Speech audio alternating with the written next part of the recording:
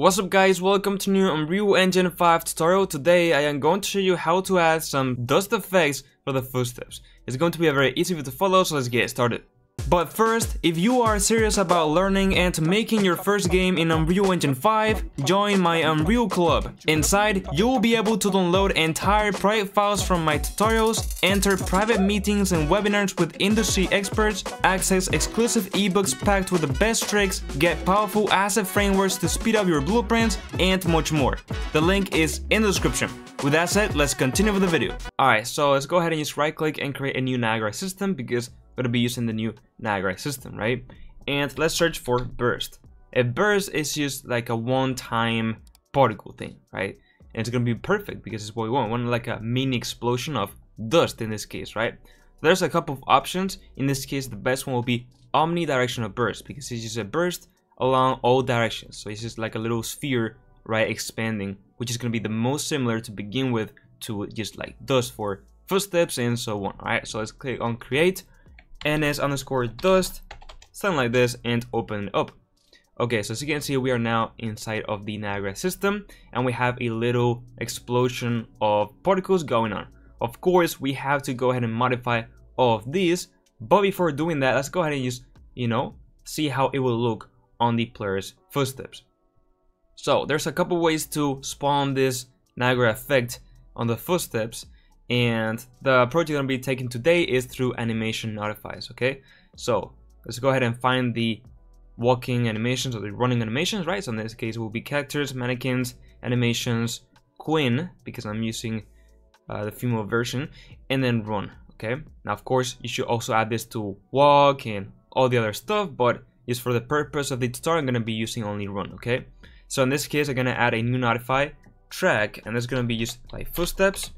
And as you can see, Unreal Engine already has laid down when we should have that little, effect with the RL. So it's easy for us to just go here, right click on the footsteps track, add notify, and do a play Niagara particle effect.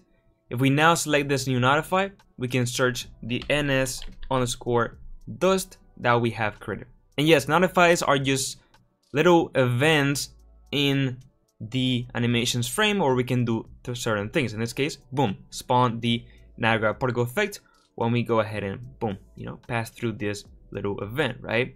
And like I said, Unreal Engine has made it very easy because already has marked the points. If not, you would just see where the fit lands, gonna here and add it. Okay, so gonna copy, click, paste, click, paste, click, paste, click, paste, and click and paste. So we have for all of the footsteps, and as you can see, it is working perfectly fine. But of course it looks terrible because we still have the default particle, but if I now press play, we have some footsteps going on, so we got something already working. Right now it is just time to customize the particles, and like I said, you can do this for all of the animations that you have for your locomotion. Okay, but don't save and close. So now, like I said, it is time to actually make them look like dust. So for this, what I've done is imported a simple kind of cartoonish dust texture, which I can link in the description. It's just from Google, just a PNG image with transparency. Okay, so let's right click over this texture, make sure that you import this one or any dust material that you want, and hit on create material. Let's name this something as m_dust. Open this up. And the first thing that we're going to change is just select the node or the material in general and set the blend mode to translucent because we want transparency, right? Because we want to eliminate the background. So just get the alpha and plug it into the opacity, and boom, as you can see, it already works just like that. But there's one thing that we want to add in this material so it's more compatible with our Niagara system. As you can see, there's a lot of different components in our omnidirectional burst node, including ones to change the scale color, the sprite size, things like this, right? In this case, for color and for the alpha of the particle and so on that changes over time, we need to add one little node so it will actually change the opacity and the alpha over time, right? If not, nothing will happen. So we need to add the particle color node, and it's very simple. Okay, I'm gonna take the RGB incoming and just multiply it by the RGB of our texture and plug it into the base color. Okay, So I'm gonna put this over here, so a bit more organized. And then the same for the incoming alpha, just multiply this with the alpha of our texture and plug that new one into the opacity. And that's it, okay? So if the alpha of the Niagara effect changes over time, it will go ahead and apply a multiplication over the alpha of the texture. Therefore, it will fade out, or just lower the transparency of the material dust itself. Done. So now we just need to go to the sprite rendering and set the material to be m_dust. And that's it. As you can see now, we replace it with our material. But it still looks a bit bad because they're still very small. So let's go into the initialize particle. As you can see, we have a sprite mode in terms of a uniform size, right? It's random from 3 to 7. Let's put in like from 25 to 35, something like this, and now it looks a bit better. But still, there's an important thing to change.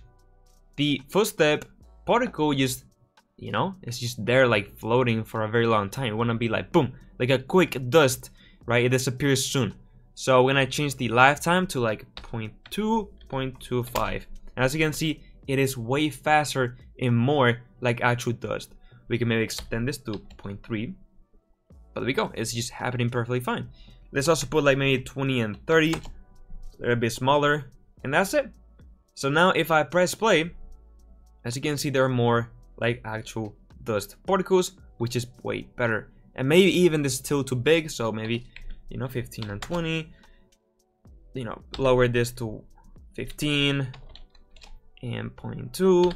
There's a lot of modifications that you can do in order to make the footstep a bit more realistic, but in my case, I'm liking how this is ending up. You can really customize everything. I'm gonna increase, I think, back again, so it just stays a bit more, just a bit nicer. And yeah, you can of course customize all the things as you want. We can also add a notify when you land, right? So it looks a bit more realistic. So quickly, let's go into the many animations and add one on the land. So we just find the spot where we land, which is kind of here. And in the notify track, you can of course create a new one called footsteps, so it's just a bit more organized. Doesn't really matter. Let's right click and add a new notify for a Niagara particle effect. Use the ns_dust, and that's it. When we land, we'll play this particle effect.